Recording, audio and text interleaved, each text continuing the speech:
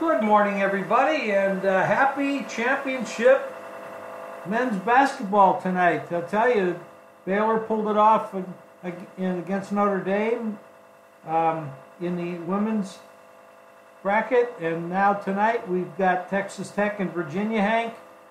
You had a fabulous weekend. I think you won everything on the board, and you had the three exactas in the horses. No, two. Oh, two. I'm I sorry. didn't have the exacta in the race in Kentucky. I ran first and third, but I had a $45 exacta and a try in the wood. Tacitus, the horse that I gave out as Bill Mott's Derby horse, the one he said was his best at going the distance, won the wood, and I had the favorite in second. The horse, Baffert's horse, who Roadster, beat the favorite in the race in California. It was a very exciting race. Roadster, who was his original favorite horse, who had the surgery. I talked about him on the show Friday. And he had come back because he had a breathing problem, and he had some surgery. He came back and looked very good on his comeback. Ran a heck of a race, and he just came up on the outside and nipped Baffert's favorite, who was the Derby favorite at 8-1. And Roadster is now the Derby favorite. And this week he got the Oaklawn, Arkansas Derby, and then everything will be settled prior to the Kentucky Derby. There's Roadster. I don't know that he can win the Kentucky Derby or not. Tacitus ran a big race in the wood, and I've been touting him right along. Could have gotten 25-1 on him. I don't know what you can get right now. I haven't checked. Well, that's excellent news and information as usual. I'll tell you one thing. Penders and I talked about the blown call in the Auburn game, and Penders knew who that official was. He's been guilty of bad calls or blown calls before. He knew his name, and there's no question that Auburn got shafted in that game. You know, people can say, well, they didn't see the double dribble either, but that's the official's job. And, I'll tell you, one of the teams in this game should not be here, Virginia. They should never gotten the ball back. Disgrace. Well, that's the argument everybody has. You know, there's always bad calls, missed calls, etc. That's why so many people want to have reviewable situations, but I don't think anybody saw that. That wouldn't have been reviewed because nobody saw it. No, that's exactly right. Nobody saw it. But I'll tell you something. Bruce Pearl now knows how Sean Payton feels. Exactly. Yeah, that's no question about that.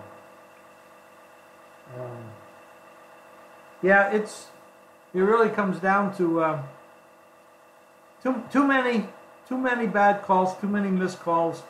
It makes it really would like to see it straightened out. I don't know how the hell they could do it.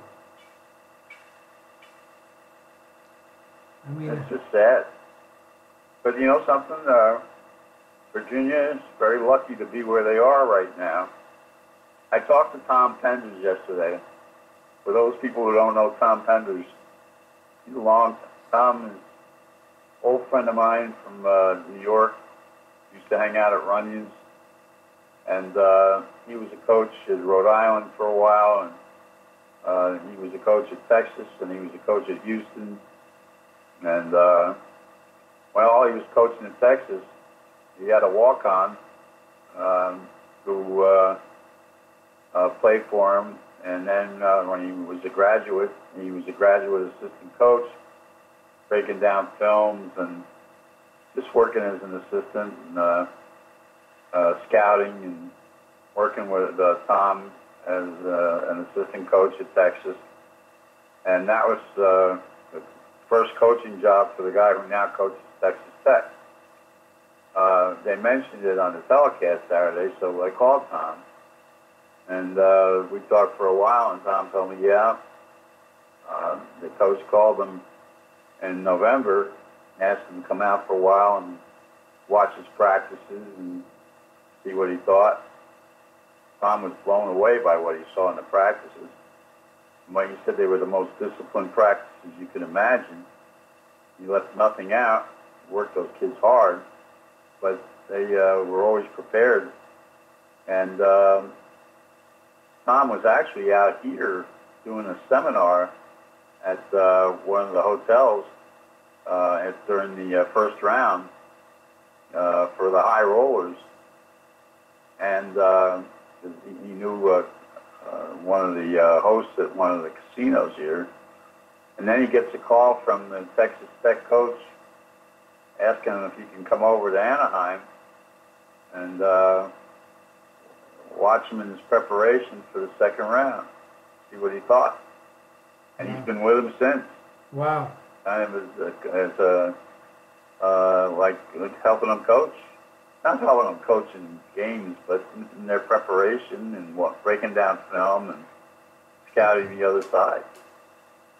And so we were talking about it, and he said that one thing that they're going to be concerned about in this game is, Guy and his outside shooting.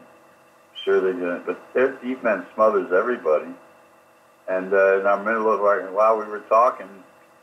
And Tom lives in Miami County. He has for a few years. And he and his wife used to get together with me, for dinners and whatnot. And he said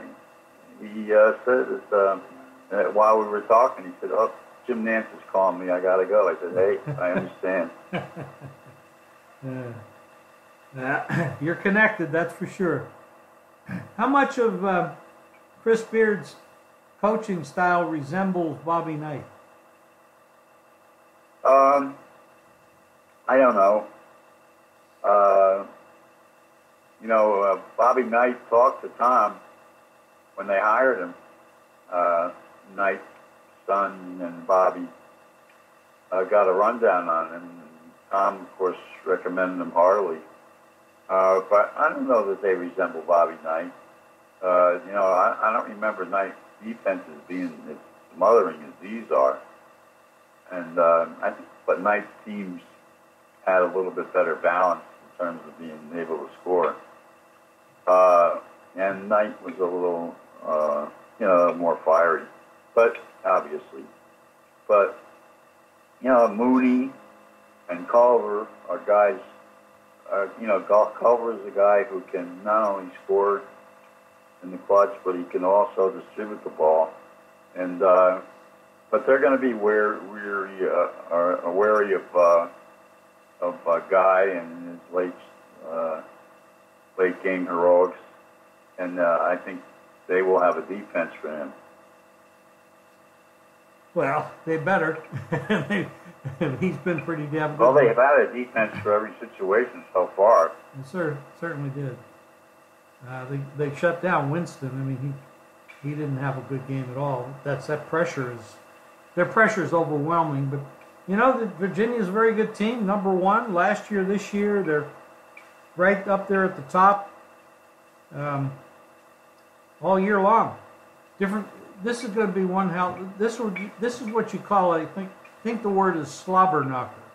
It's going to be very physical, very tough game. Final score, they may not reach. First team that gets to 60 is going to win. I don't know if anybody gets to 60. 60's a high mark.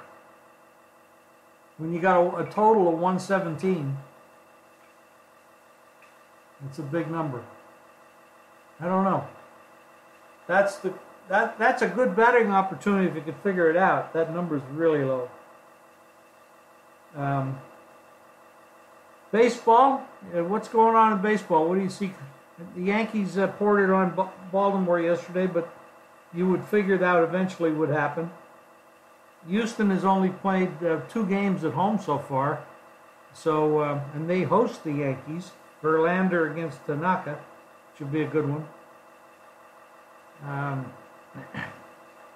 Tampa's doing well. They did well last year. They're doing well again this year. They got their big guy going today, Snell. He's a hell of a pitcher. Cy Young Award winner last year. Favorite on the road about 150, I think. Something like that. You gotta love the way Tampa's being managed. He's very unorthodox, but he takes pitchers out and leaves them in the ball game so they can bring them back in. It's kind of an interesting way to manage, and it's working out for him. And they did well against San Francisco. The Dodgers are hitting the ball.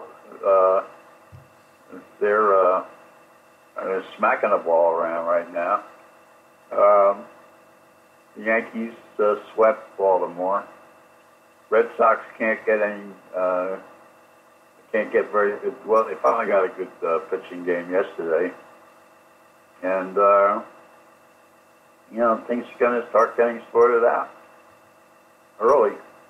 Yeah, you get it through April and May, then things reach their own level.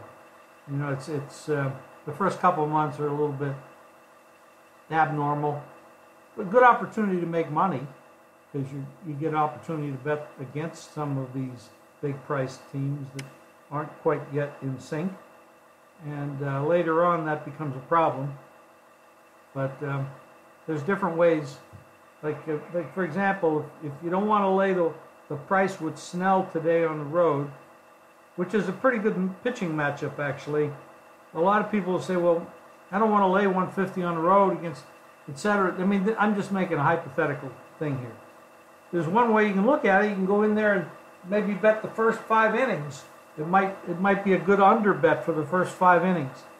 That type of thing. So there's different ways to beat baseball. You don't always have to pick a side and lay a price or even take the dog. You can go in there and you can bet the over, the under. Like Hank mentioned before, the first team to get to 60 in the basketball game tonight. Well, there's ways of betting over and under of how much each team will score. And you can do that, and that's another way to win. There's a lot of ways to win these days. In the old days, you had to pick the side, and then they came up with totals, and then the evolution of sports betting has made it actually easier to win money. Well, you can bet individuals. For example, I think Culver is 14, and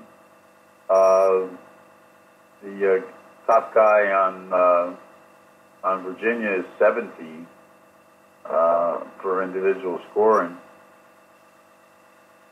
17 number is a little bit high, I think. Yeah, I would say. Who's going to get 17 on that against that defense? I don't know. I think they're going to be looking for him. And then there's Mooney, who's been a big story, and what a courageous guy he's been, and he's come up with late in games and really kind of carried Texas Tech.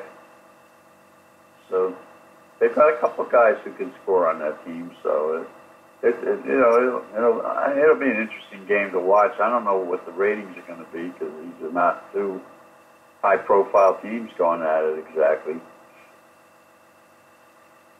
It's funny. I mean, do you really have to have Duke and Kentucky and the big blue bloods in there for people to be interested?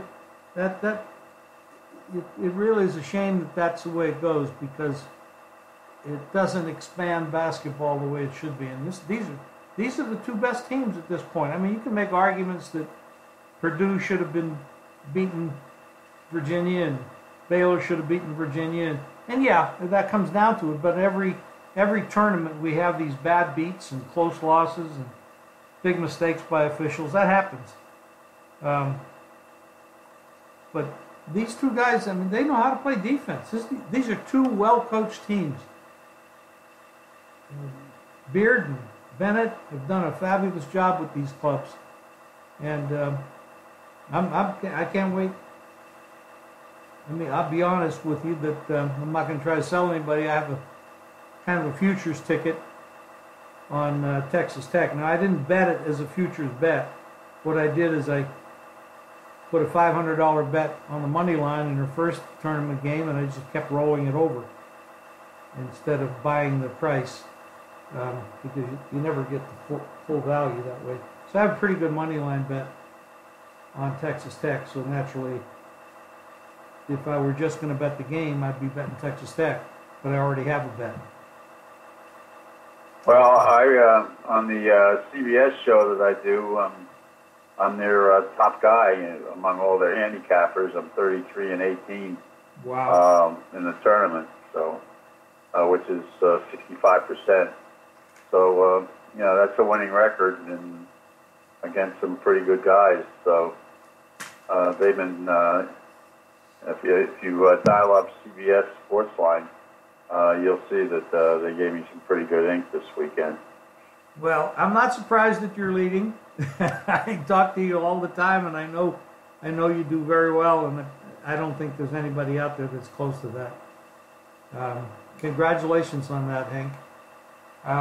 Anything else you want to cover? And then NBA season ends Wednesday, and we get into the playoffs. Thank God. Thank God for that.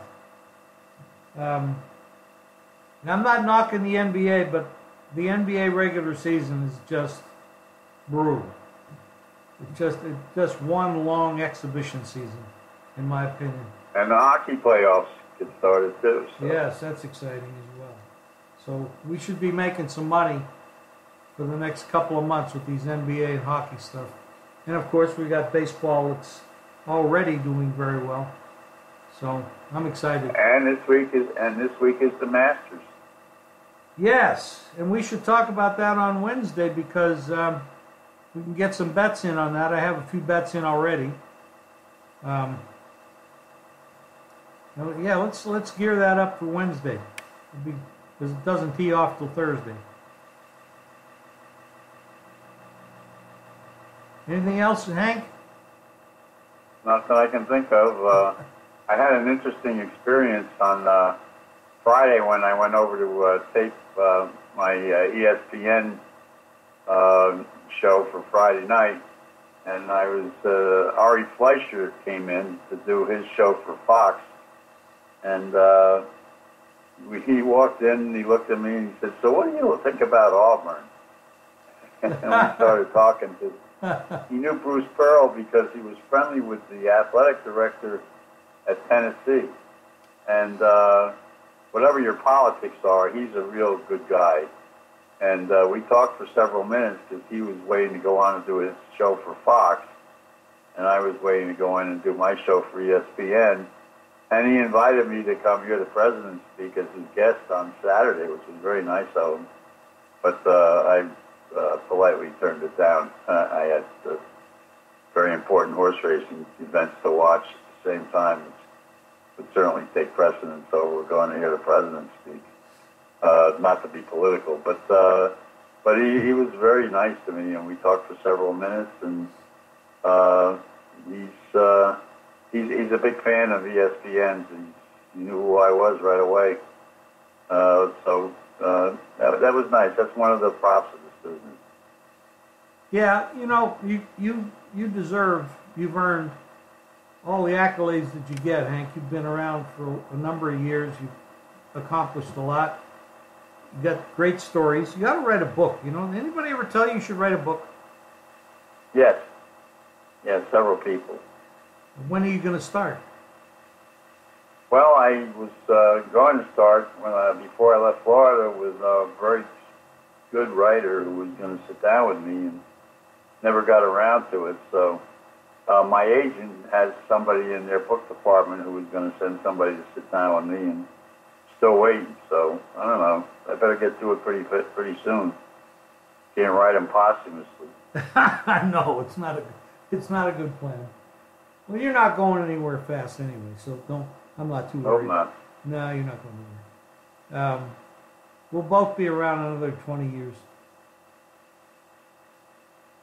It's crazy. I've been doing this so long, it's unbelievable. But funny how you get started in something you didn't know that it would be your whole life. You know, I started, you know, my first interest in this, I was 14 years old. And I was in a pool room. I used to shoot pool a lot. I got pretty good at it at one point. And I used to like to follow sports and bet on the high school games. And the owner of the pool hall asked me if I'd make lines on all the local high school games in basketball. And I said, "You really? You want me to do that?" And he said, "Yeah, I'll give you $20 a week." Okay, so I did it. There was a blackboard. We put it out there in the chalk on the blackboard and put up numbers, and it was fun. But I was just a kid. It was fun. I think he took $5 bets, so it was his biggest bet. But going back in the day, lot of stories. Hank will talk again on Wednesday. We'll tee it off on Wednesday with the Masters. All right, Jim. Have a good couple of days. Good luck tonight. Thank you, too. Bye-bye. Bye-bye.